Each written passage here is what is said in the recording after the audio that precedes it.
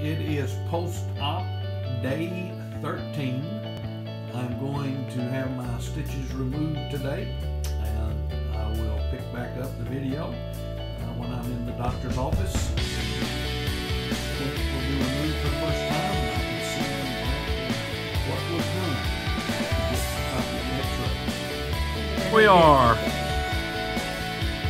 taking out the staples on my leg, and this was not painful at all, although I did take a Percocet at 1 o'clock, and this is around 4:30 when I'm taking this out.